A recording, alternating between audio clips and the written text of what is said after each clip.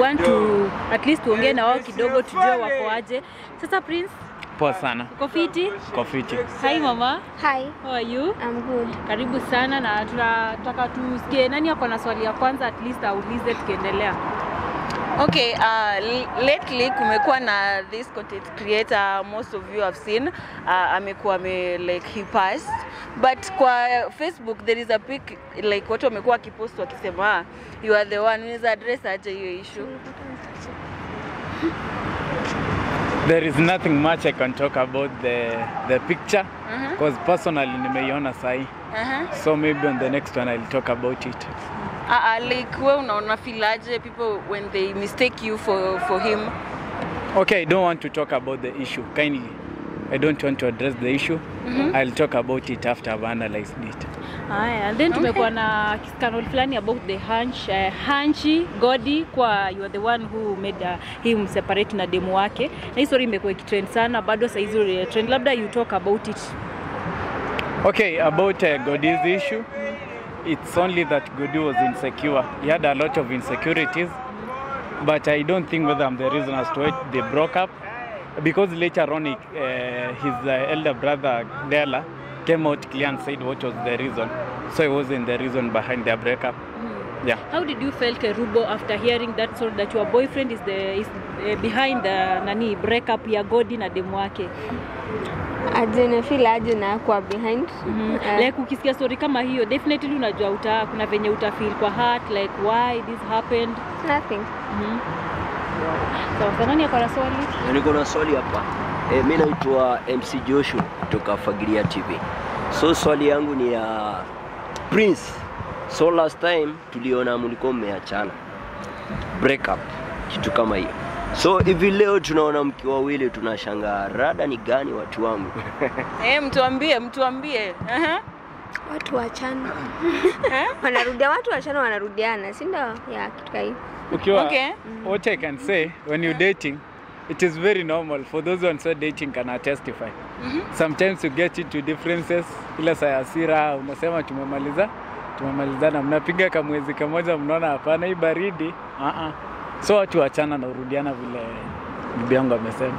So when you guys have a misunderstanding mnakuja mnatuambia mmeachana.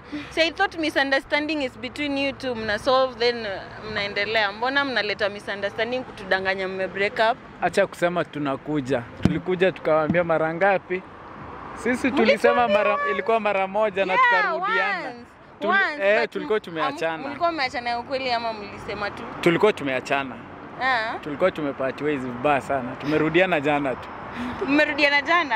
Na sasa hivi mko hapo already. Are you guys Watu walikuwa wanasema mna chase cloud kuja kusema mmeachana. Watu wanasema mnatafuta tu like jina nini. I don't know ni kwa nini mnaweza sema hivyo.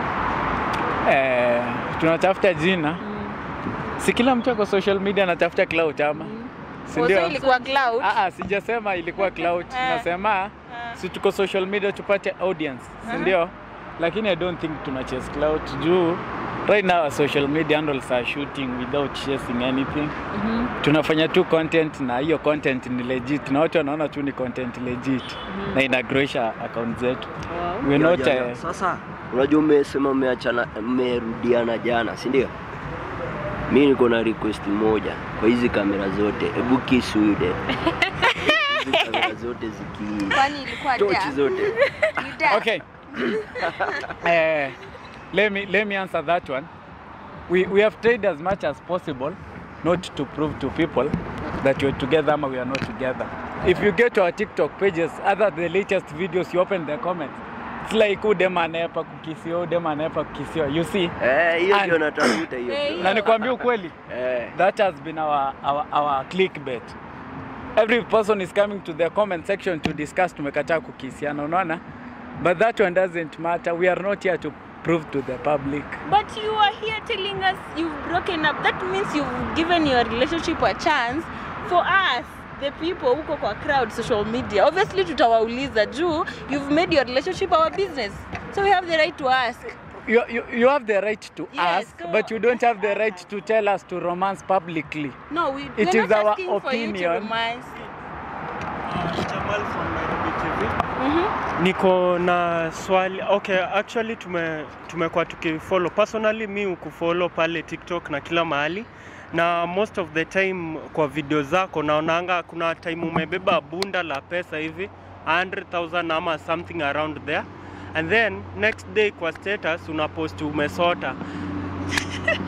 Management ya pesa shida inaingiana aje? Okay, over the same issue, bado, what I'll say, I live a life where I don't want to prove to anyone that I'm living this kind of life. Unaona? Mimi leo hakuna mtu mimi leo hakuna mtu nishaiomba bill. Unaona? Hakuna mtu nimekuja kwa ground kama nisaidie bill yangu ya maji sina. Na get. At the same time, I don't want to live a life where everyone is in my DM, nisaidie thou, nisaidie punch. So ni vizuri kusota na kukua na pesa at the same time.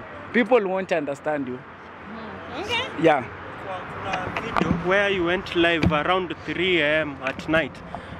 Na ulikuwa unalia, ulikuwa kando ya well fulani iko kwa channel yako actually. And you are saying depression. Sasa hivi venye mmeshinda mkiachana na on and off na Kerush. Depression ni nini? Inaweza kuwa ni Kerush anakupea hii depression ama ni pesa ndio shida? To make things clear, me siko in any depression. Sometimes I'm really interested in people coming to my live to watch. So sometimes I can do anything. Hata saa ina za mwana ningia hapa live. See, I have the right, it's my account. I have the right to go live and tell people I'm in depression. Na get, like, sometimes you cause a content and I decide anything I'm going to think about is going to be content for me. Yeah. To expect nini from you guys, you wawili? Maybe your fans wanna watch pale, we expect nini from you? We expect kutuona siku mingi zenye hatukis. We expect kuona siku mingi zenye sisi ni vienyeji. Na we expect kutuona siku nyingi zenye watatuchukia. Kerubo na wewe? Hauna kitu ya kusema? Mbona mnataka watu wachukie?